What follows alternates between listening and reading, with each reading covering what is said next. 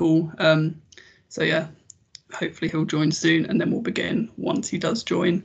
So yeah, just take this time to get a drink, relax. Hopefully he will join. Yeah, I'll keep the chat updated anyway, and we did just post a link in the chat for you to ask questions.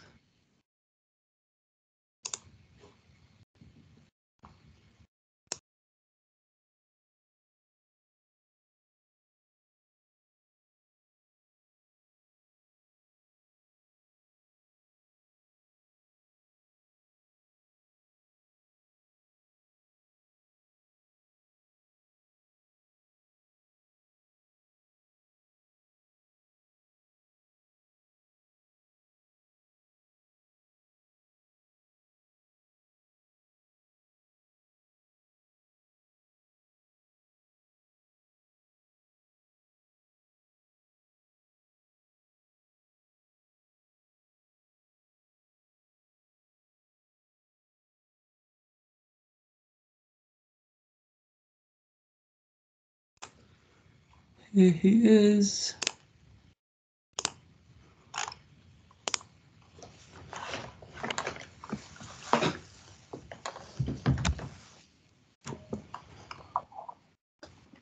Hello. Hello. My apologies for being late. I couldn't get it to connect, and eventually I tried a number of times, and it worked this time. So I don't know why that was. Yeah, that's not a problem anyway. Yeah, thank you so much for coming. It's a great honour, and hopefully we'll have a very good event lined up for you. I think we'll start straight away. We've got people still joining, but that's fine. And we will be recording this event, if that's okay. That's absolutely fine. That's brilliant. Thank you so much. So anyway, hello everyone, and welcome to our first speaker event for our new 2021 to 2022 speaker series.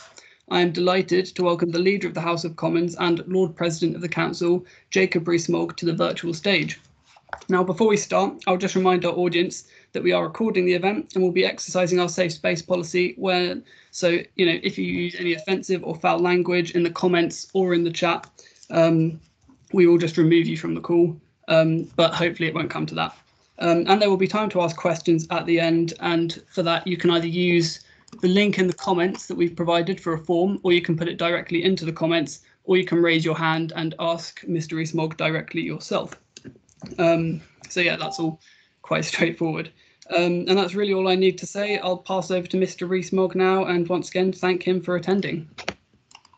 Well, it's my absolute pleasure to join you, and I'm glad we rearranged by a week. I thought last week, had we done it as the semi-final was taking place, the audience might have been a little thinned out by other pressing priorities. So I'm glad you're here this evening. What I thought I'd do is speak quite briefly and then open up for questions. I think Zoom works much better when it's more interactive. Otherwise, I just gas on. And I have no idea whether anybody's listening or not. That when you're with people, you see the ones who are dozing off and you realize you've got to say something more exciting. You see the ones who are throwing bread rolls at you and you need to duck. But when you're on Zoom, that's much harder to get a feel for. So, as I say, I'll be quite brief and then we can move to questions. We're opening up next week on the 19th. And this is very important because the freedoms that we have lost are pretty fundamental ones. That if you'd said to me in January of 2020, the state would tell you who you could have dinner with, who you could let into your home, who would be allowed to go to a funeral, I would have thought you were talking about a different country. I wouldn't have thought that could possibly happen in the United Kingdom. But the problem with the removal of freedoms is that once governments do that, it's very hard to give them back. Because there's always a good safety first reason for saying, well, why don't we just wait a little bit? And a little bit eventually becomes longer and longer and longer until you find that the state is playing a bigger part in your life. And if you think this is being unduly alarmist, bear in mind that the final regulations for the Second World War didn't go until Harold Wilson was Prime Minister in the second half of the 1960s. The requirement to have identity cards went on well into the 1950s and was only stopped because of a a court action brought by one individual who refused to produce his identity card, and the courts, although upholding his fine, or his, actually I think he got a discharge, said that the purpose of the law was for the war and not for peacetime, and Parliament then reacted. So getting freedoms back is difficult, and therefore governments have to be bold in giving them back. And it's fascinating. People are now saying, well, we don't know what to do. We need to be told. Well, no, we need to make decisions for ourselves. That's fundamental. That's how our society runs. And actually, it's very encouraging, because if you wind back to when the restrictions came in, they came in very much with consent, that the British people accepted that this was necessary, accepted that their parliament had passed them, and therefore there was very high compliance in this country without aggressive, officious enforcement. Comparatively speaking, there have been very few fines. We haven't had to have a policeman on the corner of every street. People have accepted the necessity. But because of the base of our society, our common law understanding that everything that isn't specifically prohibited is allowed, the sooner we get those powers back to individuals, the better, because they are your powers, not the state's powers, your rights, not the state's rights. And your decision making will, in the end, be better than that the state can make on your behalf. And you get back to normalization that way.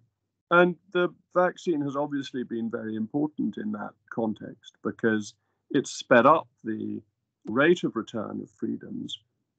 But even without the vaccine, we couldn't have gone on forever with the rule of six and being told that we weren't allowed to invite people into our own homes. So these relaxations had to come eventually, and I think they are coming reasonably sensibly timed, not too early, not too late. And that if we had delayed, every time you delay, it becomes harder in the end to give them back. So that's that side of it. There's then the economic side of it. We have taken on an enormous amount of debt. And I have good news for you, ladies and gentlemen. You're the ones who are going to be paying it off, because you're this nation's future. You're the ones who will be earning, paying taxes, working to pay off this debt that has been built up hugely over the last 15 months, taking us to 2.2 trillion pounds of debt altogether. You may not pay it all off, but you'll be servicing it during your working lives. And so we have a responsibility to get that under control and to begin to get the budget back into balance and to recognize the scale of the problem and to cut our coat according to our cloth. We cannot go on spending in the way we have had to spend in the face of a pandemic. If we were to, there would be potentially serious economic consequences. You would risk a number of equally bad outcomes. Potentially, I think inflation would be a very great risk if you carried on with the government and the Bank of England printing money to pay for government debt, or alternatively, if the government decided to fund all its debt directly from the markets rather than from the Bank of England, you would suck so much liquidity and capital out of the markets that you would risk a deflation. Both of those would be very damaging. And so we have to try and get this balance right and begin to start the process of getting expenditure under control. Though I'm glad that the country is in your hands in future, because I'm sure that your success, your economic success, your drive, your ambition, following on from the great education that you are getting, will be a way of ensuring that our future prosperity is guaranteed. But we shouldn't be negligent about the economic worries that we have at the moment. And then I think there are the constitutional issues that we face as we're looking at the reality of governing ourselves again. And I think this is really exciting, because what we've done is reinvigorated democracy. How you vote determines how we're governed and the laws that are made. And this is, I think, constitutionally good in an absolute sense. But it also holds politicians' feet to the fire. Bear in mind, a few years ago, I could write to constituents who got in touch with me about trade issues or procurement issues or agricultural issues, and so there's nothing I can do about that. It's nothing to do with me. It's all decided elsewhere. Now, that responsibility rests with our elected representatives. So anything that you want changed or you want put right your MP, and that may be you in future, when you've been elected to Parliament, which I'm sure some of you will in due course, you're in charge, or your MP is in charge, and therefore has no escape clause to say, I can't do anything about that. You've got to go somewhere else to get things changed. So I think that brings a more immediate democracy, re-enfranchises the British people. And again, I think it will lead to better decision making, because to go back to where I started on individual responsibility, you need to ask the question of who do you think will run your life better? Will it be better run by you with all the knowledge you have about your own circumstances, your own ambitions, your own desires? And will it be run better by you in cooperation with your family and the community around you? Or is it better if you're directed centrally? The aim comes from the collective to tell you how to contribute to the collective. And I think as a politician, my job is to allow you to make the choices you want as freely as possible, and to take the obstacles out of the way of the path that you want to go down. So I think it's so important that we build more houses so that you will be able to buy your own house in the not too distant future. What I don't think it's my job to do is to say, well, actually, I know best, and therefore I will signpost the route you should take. I will put diversions along the route you must take to make you go in the way that I think is in the interest of the collective. And that ultimately is the difference between the Conservative and the Socialist. The Socialist believes that the interest of the collective is best served by collective direction, whereas the Conservative believes that the collective, society, the nation, is best served by the random decisions of individuals who know what is best for them and their families and their society, making those decisions for themselves and being encouraged to do so and free to do so. And so that's the basic message that underpins the removal of the restrictions, underpins our feeling that we should be economically responsible, because it's a burden that falls on individuals eventually, and means that constitutionally we want to have effective democracy, direct democracy, empowered democracy, so that you are determining the future destiny of your country. I think that's long enough for an introduction, particularly as all I see is a whole panel of sets of initials. So whether behind those initials there are real people listening, I have no idea, but I hope there are. And I'll now hand back to the chairman for questions. Thank you very much. That was a very interesting talk, and I think there's definitely a lot to discuss from it. We've got lots of questions coming into the form, and I'll remind you all that you can just raise your hands, and then I will say that you can speak, and you can direct your question directly to Mr. Rees Mogg. And I'll ask this first question now. So with COVID case rates at over 40,000 per day, would it not be prudent to continue the small imposition of legally mandated mask wearing on public transport and inside of shops and facilities to protect those vulnerable, such as cancer patients or those unable to take a vaccine? Isn't the abandonment of mandatory mask wearing, as Nicola Sturgeon suggested, the abandonment of the vulnerable? No, it isn't. I think it's really sensible to allow people to exercise their own judgment. I came from Somerset up to London for the cricket match last week between England and Pakistan, and I travelled back by train on a Saturday, and I was the only person other than my son in the carriage. And therefore, what on earth was the point of wearing a mask? Who was I protecting? Sure, I wore my mask because it was mandated by law, but I wouldn't wear a mask in those circumstances.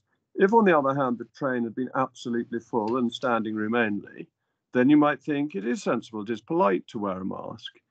If you take a taxi in London, there is a screen, there's a perspex screen between you and the driver. What is the point of the mask? There isn't one. On the other hand, if you're in a private hire vehicle that doesn't have a screen, the sort of taxis that are very common outside London, you may feel that you're so close to the driver that you do want to wear a mask. But I think we can make those decisions very well for ourselves. And if you've been vaccinated, the risk of you transmitting the virus are very, very significantly reduced. It's not only your risk of getting it is reduced, so is your risk of transmitting it. So that's a double benefit. You're lower risk of catching it, and then if you've caught it, a lower risk of transmitting it. So the risks have gone down because of vaccination. And actually, I think you are all able to make these decisions for yourselves. Thank you. And I would just add to that surely with mask wearing, one individual wearing a mask is not actually what will protect them. It is all the individuals around them also wearing masks that will protect them. And that has been sort of proved by science. And therefore, leading on to this other question, is liberty more important than life? I think COVID made this that philosophy quite evident when we decided to sort of sacrifice the collective liberty in order to preserve the life of the many. What would you say to that? I think the restrictions that we had over the last year were extremely reasonable and were the right decision because of the spread of the pandemic and the high death rates that there were before the nation was vaccinated. But we obviously don't put an absolute on this, do we? That there is a balance of risk. There is risk in life. If we didn't accept risk in life, none of us would ever get into a motor car or go on a bus or go on a train. Their trains are extremely low risk. None of us would ever go into our kitchen or our bathroom. We all accept that there are risks in life. And you have to balance that. Is it proportionate?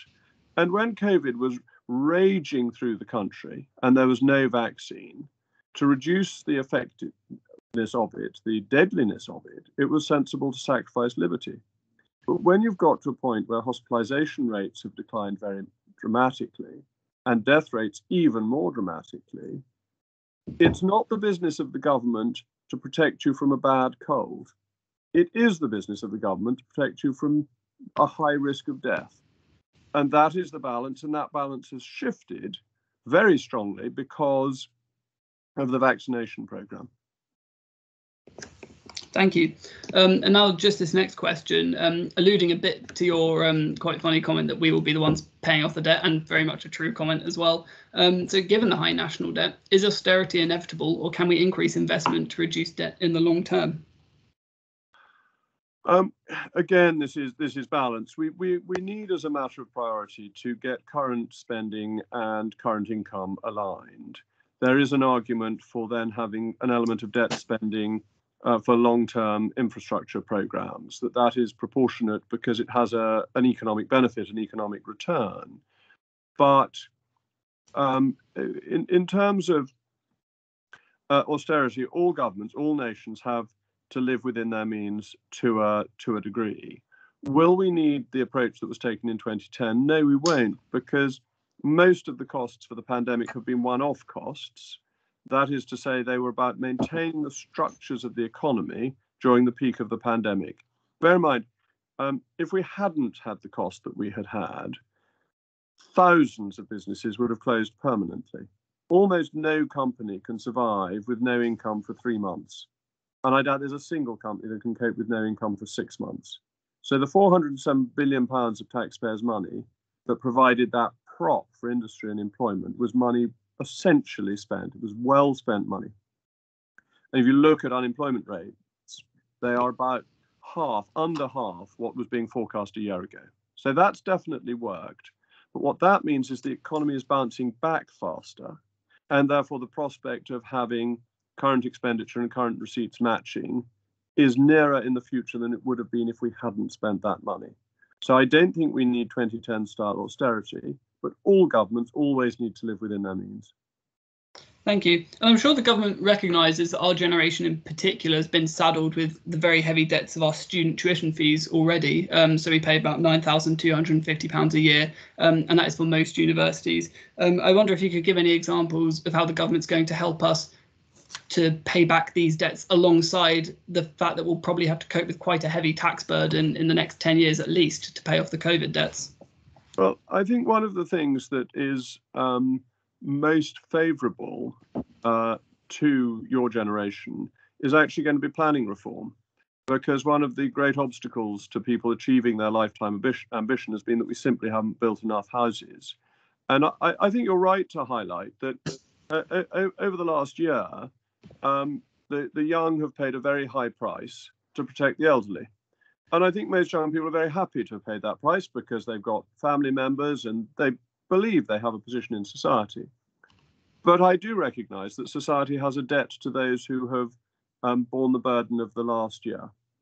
And I think that means taking on the political argument about how you build houses that people can then buy, so they can become homeowners earlier, and providing the supply that will meet the long-standing demand and make housing affordable, so that the average age of people buying a house for the first time or a flat for the first time goes back down to where it was 20 years ago, rather than continuing to creep higher and higher. Thank you. And now another question. So will the recent cuts to the foreign aid budget, totaling a reduction of £4 billion, which I have heard referred to as sort of the government's pocket money, not a very substantial amount considering the grand scheme of things, will that seriously impede the UK's soft power abroad, and how did you justify your vote for it? No, it won't make any difference to the UK's soft power abroad.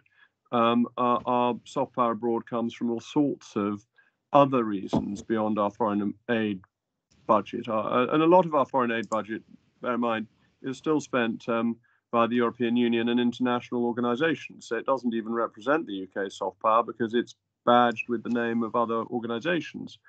I'm very worried about you saying £4 billion is a small amount of money. If you want us to be able to live within our means, if you don't want to have this huge debt burden around your necks over the next decades that, as I said earlier, you will pay off, you've got to make sure that you are looking at all areas of expenditure to see if it is both necessary and affordable. And the overseas aid budget, in the context of the pandemic and the extra costs of that, was simply not affordable. Okay, thank you. And then as a sort of follow-up to this question, I'll just find it here. So naturally, not every government policy will align entirely with every minister's own viewpoint. How do you square having to back policies and no public hesitation that may differ slightly from your own? And at what point would you theoretically consider a policy to differ too much from your own?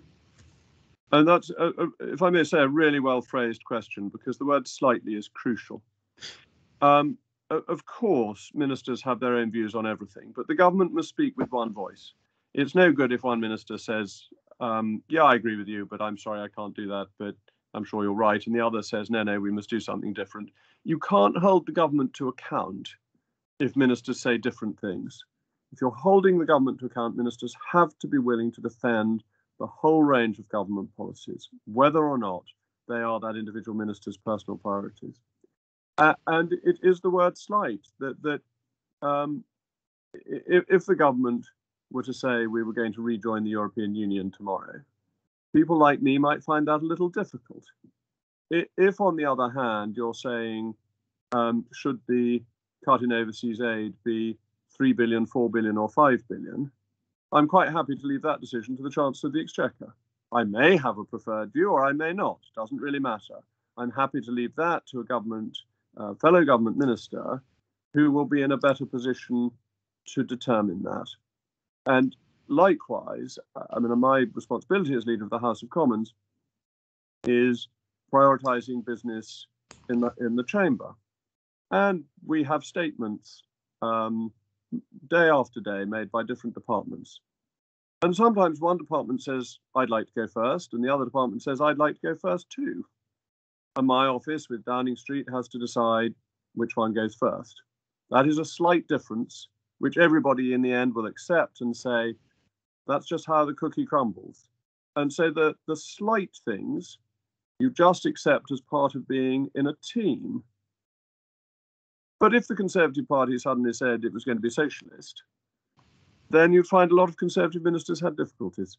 And so there are big things, principled things, which go too far, but there's a lot of leeway with your colleagues in their area of specialisation. That's very interesting. And now this next question relates a bit about what you were talking about with individual responsibility. So in this digital age, is direct democracy the future? I think democracy gets more direct because I think the ability of people to contact their member of parliament is greater and the messages get through faster. It's very interesting to discuss more referendums, and would you have liked yesterday for the vote on overseas aid to have been done electronically by 60 million people across the country. And I'm in two minds about this. I'm a great believer in the wisdom of the British people, but I'm not sure that the British people spend their whole life thinking about politics. And therefore, if you move to daily referendums, you had referendums every time you had a division in the House of Commons, I'm not sure most people would actually want that to be how they were governed. So I do think there is a place for more frequent referendums. I do think there's a strong place for more engagement. But I think that most voters actually quite like delegating a lot of the routine to their elected politicians. But I'm happy to discuss that because I'm not saying I'm definitely right about that. That's definitely quite an interesting answer, actually. And then just this next question, it's a bit more related to what we were just talking about earlier. So how does your Catholic faith impact your policies and politics? Most importantly, how do you reconcile your Catholic beliefs and the closing of churches? And I might add your vote to cut foreign aid, because surely some of that would take the form or be akin to charity. Well, on charity, I think charity is primarily the responsibility of the individual, not the state. So I don't find any difficulty with voting to cut the foreign aid budget. I was extremely uncomfortable with closing the churches. I'll make no bones about that. I'm very glad that the decision was taken in December that they would not be closed again and that they would not be closed in future. I think there is a separation between the church and state, and churches are large, airy spaces by and large, with plenty of airflow. The risk in them was very low, and I was bound by collective responsibility, harking back to the previous question, but it was something I was not at all comfortable with. Okay, that's a very interesting answer. And now just going back again to what we were talking about, if social media companies, so this is also related to recent events with football, which I'm sure you're fully aware about, if social media companies were to require ID to set up an account, would it be a breach of privacy in light of the recent online abuse against footballers? That's a really interesting question. I think, as the Prime Minister was saying earlier on today, the social media companies have a big responsibility. I think their argument that they are not publishers is a hard one for them to sustain. I think they are publishers rather than merely the providers of a platform. Now, what we're doing now on Zoom is a platform. That there is no filtering of what we're saying. There is no algorithm working out my words and then sending me an advert in 2 minutes' time. The social media companies use their algorithms to personalize adverts. They can pick up anything that you search for, you put in, all of this, to find out what your interests are, focus promotions towards you. If they can do that, it seems to me that they can pick out things that are criminally offensive, that is to say, incite racial hatred or suggest violence, and that they ought to be doing that. I do think there is a problem with anonymity on social media.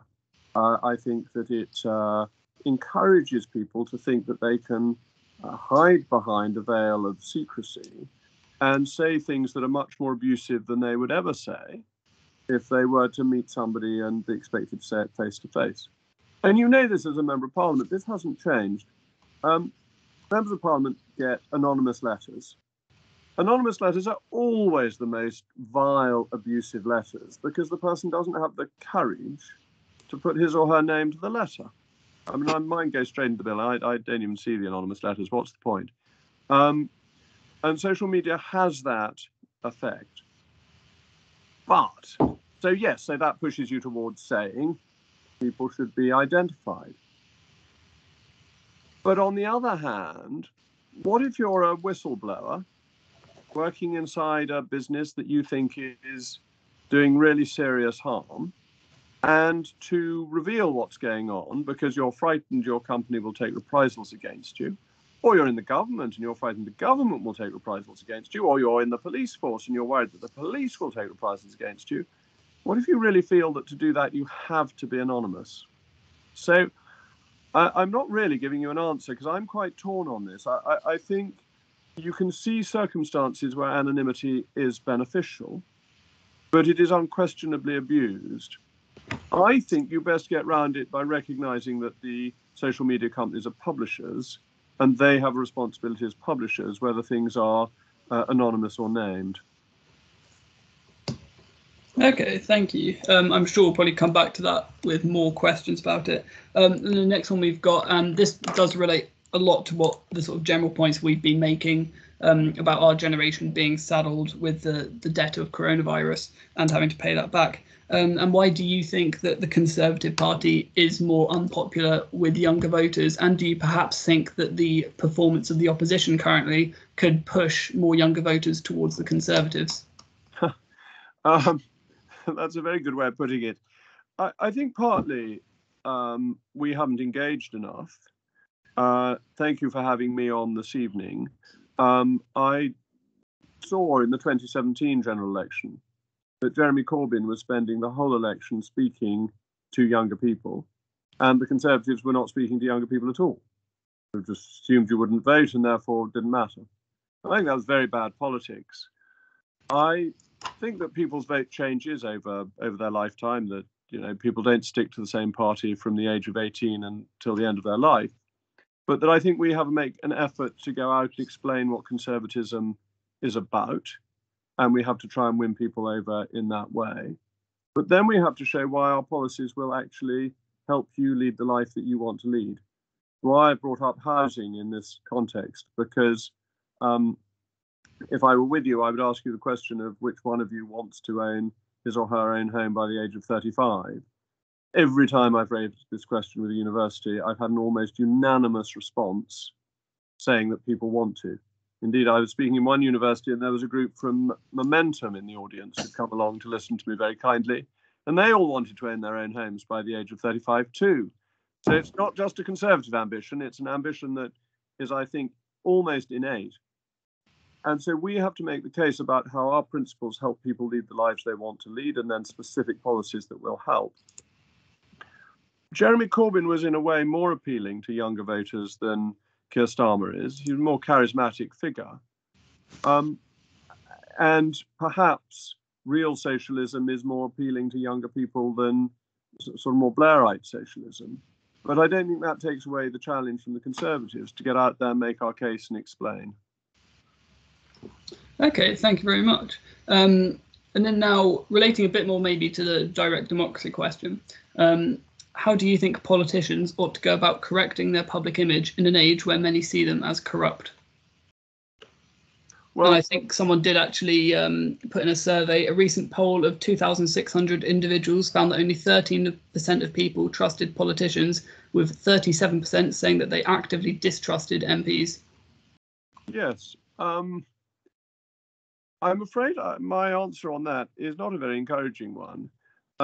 But I think as long as there have been politicians have got this sort of rating, that you go back to Cicero and you find he's saying something about how politicians are badly thought of. You go back more recently to Dr. Johnson, who was a friend of Edmund Burke and great figures like that, saying, why are there no longer any decent politicians as there were in the reign of Charles I?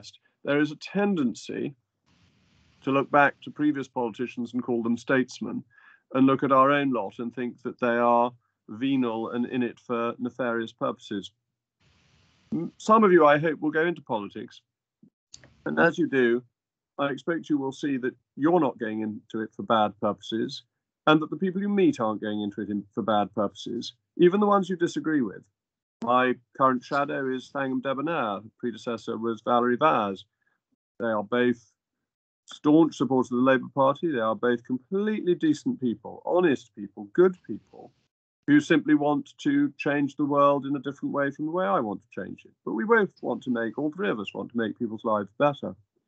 And so I think as you get more involved, you see the reality that politicians aren't as bad as they appear to be, but that it's not actually a bad thing for people to be cautious about their politicians.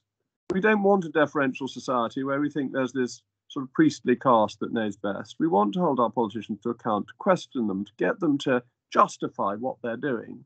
So I think partly it was ever thus, partly it's not such a bad thing, but the truth is very, very different. I think that's a very interesting response, actually. I don't think I've thought about it from that angle in particular. And I can see we've got a question from Peter Bamfield here.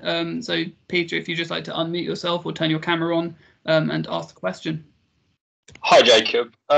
My question relates to the idea of direct democracy and how this could actually happen. One of the big problems with the Brexit referendum was that everyone could say that people's votes meant different things. So both sides could say, well, actually, this is the type of Brexit that people want. If you were to have referenda regularly, that could theoretically get rid of that, but people could still say that how it was implemented was not the way that people wanted. Whereas if you just have politicians, it's on them and they can say, well, this is the decision that we think is right. How do you think you could get away from that if you did go to direct democracy? Yes. The one way you could do that is by legislating first and having the referendum second. So that you say, as we did with the alternative vote, the legislation for the alternative vote was passed, and then it went to a referendum. And if the referendum had gone yes, the alternative vote would have come in automatically, and it was no, so that bit of law just faded away. So you can do it that way, which is perhaps clearer. But that's not possible on things like leaving the European Union or independence for Scotland. That is an answer that you have to work out how it's dealt with in practice after you've had the vote. And so I suppose you end up with a mix of direct democracy, referendums, and representative democracy, the politicians making the decisions. And that's what you've got with the referendum, I think, because you had the referendum in 2016. You had an interesting election in 2017 when, bear in mind, both parties, Labour and Tories, said they would implement the referendum. And then it became clear by 2019 that that wasn't true and that neither party was really going to implement the referendum. So Boris Johnson leading a very different type of Conservative party, one with a clear mandate to deliver the referendum result. And so you've got the coming together of direct democracy and representative democracy. And that's probably inevitable.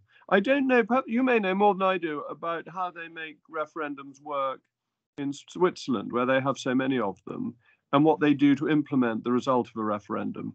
I know some of them, I mean, they voted some years ago to stop freedom of movement with the EU, and that then never really happened because it never got implemented. And so I don't know the extent to which the Swedish authorities can ignore referendums or implement them in a way that doesn't necessarily satisfy people. Thank you. Does Peter want to say anything else? That's very interesting. I didn't know about the Swiss situation, but I will look into it. But yeah, that's a very good point about legislating first.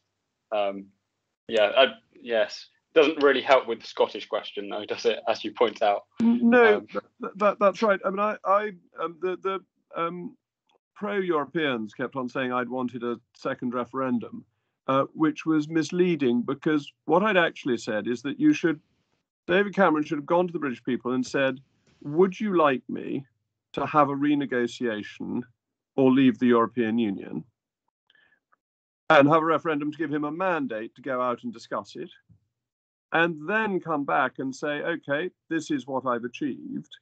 Do you like it or not? And if you like it, that's what we'll continue with. If you don't like it, we will leave.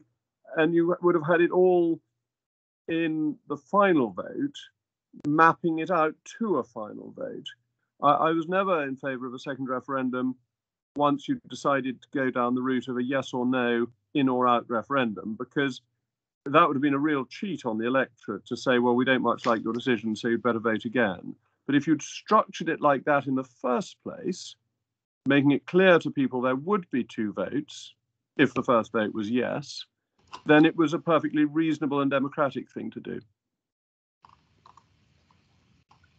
Yeah, that makes a lot of sense. Thank you for elaborating. Thank you, Peter.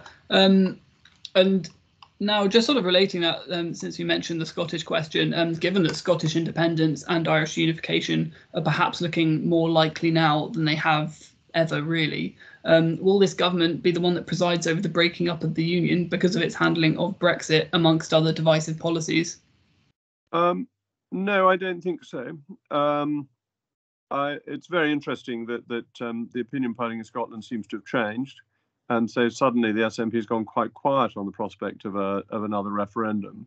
But I think Brexit's actually very important for revitalising the union, because whilst we were in the EU, things were decided at the European level or the devolved level. There was very little that was happening anymore in London. And if you were the devolved Minister for Agriculture, you had to go and see the London Minister for Agriculture, who would then make your case in Brussels. And you could see the logic of saying, well, why don't we cut out London? Just go directly, because either it's devolved or it's EU competence, other than a few bits and pieces. And some important bits and pieces, but nonetheless, few bits and pieces. And now that's all changed. It's now either devolved or it's UK-wide. So trade, procurement, subsidy policy, health and safety, employment law, all of that is now back to being UK-wide law. And you see, therefore, the logic of having a union that agrees trade deals together and so on and so forth. And so I think that will help the union, particularly things like getting back fish, which will be potentially very important for the Scottish economy. Makes it a more Norwegian-style economy. And they will have control of their territorial waters. If they went back into the European Union, they'd lose all that again. It would be a strange thing to do. So I think the logic of the United Kingdom is being reasserted. Okay, thank you. And then this next question sort of relating to that, and I know we already focused on talking about debt, but I would like to maybe broaden this out a bit, maybe think more globally for this question. What will a post-COVID UK look like? That's a very hard question. In your opinion, what would your ideal be, perhaps? I think there are many bits that will go back to being the same. I think we'll all be very glad to see each other more freely again. But I think we will use technology more. If you take this call this evening, I couldn't possibly have come to you in person on a Wednesday evening. I couldn't have got from London fast enough. I was in a meeting with the chief whip until 7 o'clock. Then I had a couple of votes. Then I just managed to get home, failed to connect the first couple of times I tried, and finally got on properly. But unless I could be teleported, I wouldn't have got to Warwick in the time available. And you will then have a choice. You'll say, will you do this on Zoom, or will you not be able to come, or will you come in 18 months' time when you've got a Friday evening that you can actually do? And those choices become much more real. 15 months ago, it wouldn't have occurred to you to invite me to appear remotely. This event just wouldn't have taken place. So I think we will learn from that. But I still think we'll value the personal contact, the actual meeting of people. So some things will return to normal, but we will use some of what we've had.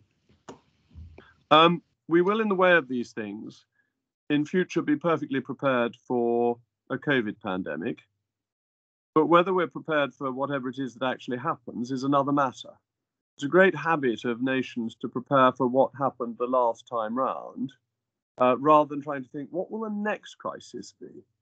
And perhaps that's because it's harder to predict, harder to work out. I mean, it's a bit like the Maginot Line, that the French didn't think that the Germans would come the route that they did, and therefore not need to go through the Maginot Line. So you've got the wrong bit defended. So I think you will see a lot of going back to normal, but also things that we have accepted becoming normal. Yeah, I think it's definitely something quite interesting to think about. And then this next question, just leading on to that, how do you think history will judge the current government for its actions? So during World War II, history has judged the government very favourably for its actions during World War II, for example. But during this coronavirus pandemic, we've been able to compare a lot with other countries. And even whilst our death toll cannot necessarily be directly comparable, we can still agree that it's a very high death toll. So how do you think history will judge Boris Johnson? And of course, that considers the fact that we aren't actually out of the pandemic yet, and we might still have a very long way to go. That's right, which is why I'd slightly ask you to hang fire on judging it. And we will need to look at the studies that will come out in due course, explaining why some countries had such a different experience, even when they tried very similar things. And it seems that there are all sorts of factors that have determined whether you've had a good or bad COVID experience. Urbanization seems to be one of them, that countries with low density populations seem to have suffered less than countries with high density populations. But then when you look at the Far East with high density populations, they've managed not to suffer comparatively as much. You look at the economic decisions that were made, you will face the burden of paying off that debt, but will history, as I think it will, recognize that as being very successful? Or will you, when you're paying off that debt, say, well, they didn't need to go so far, or they should have gone further? That will be hard to tell. So far, in comparison with other countries, our economic performance coming out of it is strong. Our economic performance going down appeared weak. But there's quite an important, I use the word appeared very carefully, and this is where looking at it in the round is going to be so important. Our GDP figures are on the basis that if a teacher goes into a school and there's no pupils in the classroom, there's nobody being taught, that does not count as a contribution to GDP. Lots of other countries, because the teacher is still being paid, that counts as a contribution to GDP. And that's one of the reasons, if not the main reason, our decline in GDP appeared sharper than other countries, because actually the rigor of counting public service activity. If the public service activity was being paid for but not received, we didn't count it, but most other countries did. And so there'll need to be a lot of work done to work out what is real, and death rates are going to be part of that. How did we record compared to other countries? Did we over-record or under-record? What were other countries doing? And we'll also need to look at the vaccine issue and how well that has worked and the success of that. And as you say, there may still be some time before we know that it's all over anyway. Will we need a third inoculation? No, I'm probably the only one on this call who's had 2 inoculations. I don't know if any of you have even had one yet. I had one yesterday, actually. Excellent. Well done. It's very public spirited of you. I mean, it's very important to have them for society. But the risk to younger people is, as you all know, very limited. And then just relating to that theme of history, I'm a history and politics student myself. How do you think that history should be taught in schools, given that I think upon studying a degree, many students discover quite a lot of holes that have been left in their history education from both perspectives and in terms of the periods that they studied at school, and just British identity alone, for example, that we've learnt a very sort of limited and niche view of British identity in schools, and that perhaps that could be expanded, because history is not necessarily a very popular subject, but I'm sure you would agree a very important one. Yes, I'm very suspicious of teaching British identity or Britishness as a thing. I think that's for us to develop and evolve for ourselves. I actually think it's rather un-British to teach people to be British, if you see what I mean. I've read much more history since I've left university than I ever read at university. And I've read a greater range as well. I read a lot of biographies. I enjoy biographies. I enjoy the history of people. But I always find the biographies that I get the most out are ones where I have the skeleton of the period in my mind, so that I know what fits in with what. And therefore, I think it is important to teach the basic dates and the not that all your history should be kings and queens, but if you know the kings and queens, you then know the things that slot in, and you begin to know some of the interrelationships. I think that's an important foundation. And I think before you need to know the history of other countries, it's useful to have an understanding of where your own nation has come from. And then you can form judgments and you can read around it rather than having to be taught a particular view. And then it's a matter of taste. I mean, I've never been one for reading about battles. I'm more interested in the political side of it. What was the consequence of the battle? Not how were the troops deployed on the battlefield. That never gripped me. That didn't grip me when I was a 9-year-old and still doesn't grip me. but the battle was lost, the king fell, the country changed, this was what happened next. I've always found that bit very interesting. And that is personal choice. Completely. I find that very interesting. And we do have a few minutes left, so I'll just encourage anyone who does have a question to either submit it or raise their hand to ask it directly. We've got a much more sort of serious question now, and one that is incredibly relevant considering the aftermath of the Euro's loss. So to what extent is the Tory party responsible for the current rise, 256% in England and Wales in the last 12 months of racism? Well, I don't think that there's any connection between the rise in racism and the Conservative Party. I'd also dispute the figures I don't know how you calculate those sorts of figures. I don't know where you would get them from. What does it mean to have a rise of that kind? But if you're talking about things that are reported, that very often depends on reporting. And actually, when you're tackling a problem, you get more reporting because people think it's worth reporting. And so I don't think that straight figure tells you anything. But no, I think just look at the cabinet. It is the most diverse cabinet in our history. And there's been these ridiculous attacks on Priti Patel, who has herself been the victim of racist abuse throughout her political career.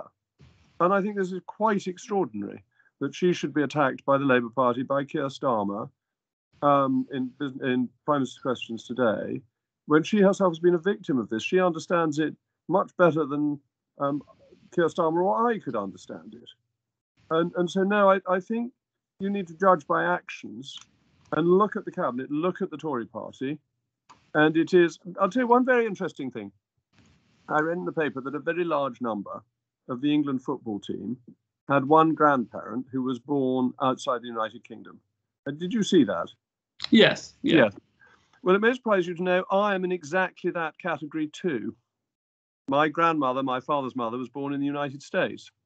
And so I think when you dig into it, you realize that there is much more connection, closeness to immigration than may be apparent on the surface. And I think we mustn't confuse the politics of the United Kingdom with the politics of the United States. I think we have so much better a history in this regard. We've always been a more tolerant country. And in truth, I want to get to the point where it's so natural to have a multiracial society that we stop identifying people by their race, that we look at people as who they are, not as to their skin color. And I think we are getting there. We're not there yet, but we are getting there. And then just as a follow-up, we have 5 minutes left, by the way, everyone, so do get any questions in. We'll just be going a little bit quicker now. As a follow-up to that, how would you define gesture politics? Because I saw on Twitter it seems to be people railing against gesture politics. That seems to be part of the crux of the current issue. Well, I think Twitter is itself gesture politics. I wouldn't take Twitter too seriously. I think it's very easy to get into a social media bubble. But Twitter is, if Twitter were the British people, Jeremy Corbyn would be Prime Minister. Yeah, I think that's probably quite an accurate way of looking at it, actually. I'll just look through if there's any more questions that we've missed.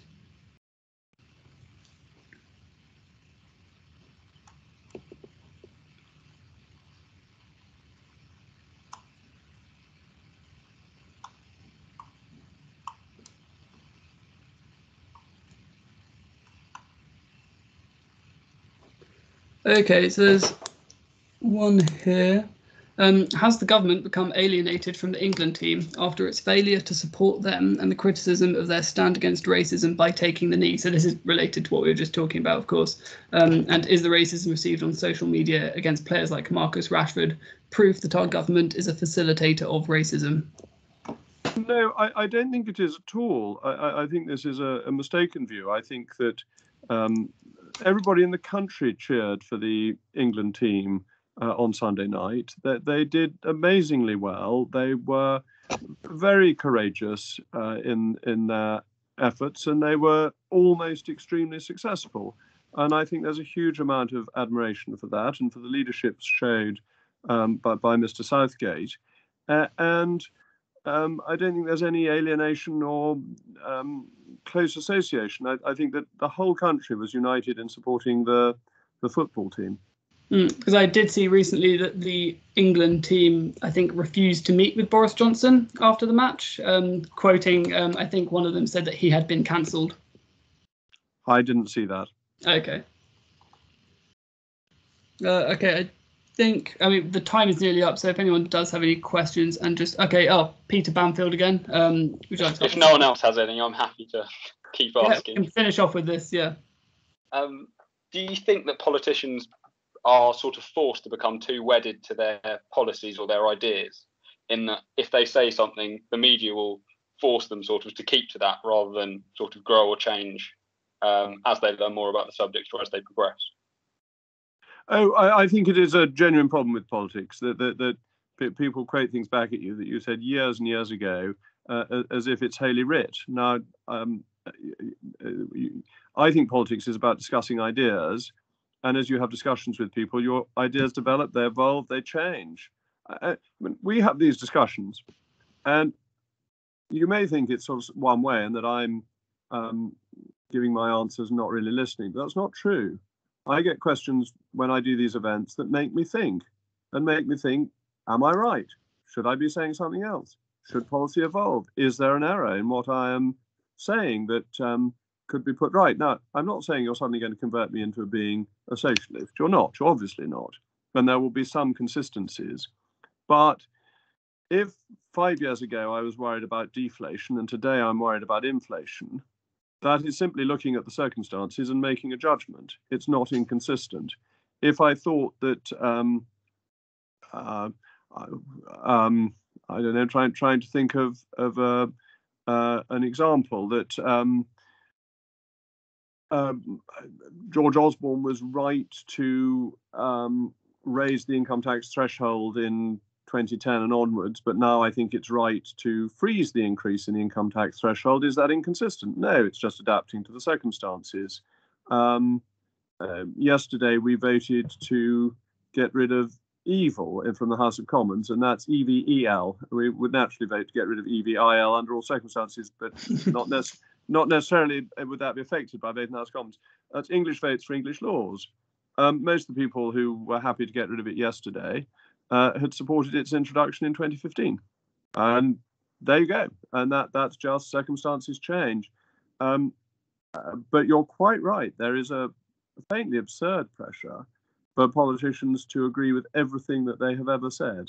And as one stays in politics longer and longer, it becomes harder and harder, not least because with the internet, practically everything you say is still immediately available. And I actually think the electorate's more serious-minded than that. And that if you say to voters, look, actually, I've changed my mind, I think we should do X rather than Y, voters are pretty sophisticated. And I think that's quite a good note to end it on. Thank you, Peter, for that question. And of course, thank you to Mr. Rees Mogg for attending today. And it was a great pleasure to have you. And hopefully we will be running many more of these events in the future. And of course, we will be posting the recording of this onto our social media channels and our YouTube channel so that anyone who didn't attend can see it again. Or of course, you guys can rewatch it because it was very interesting. It's definitely given me a lot to think about. But anyway, thank you so much for coming. Thank you. I was just thinking if anyone suffers terribly from insomnia, they can listen to my collected editions on YouTube. But thank you very much and good night. Thank you. Goodbye.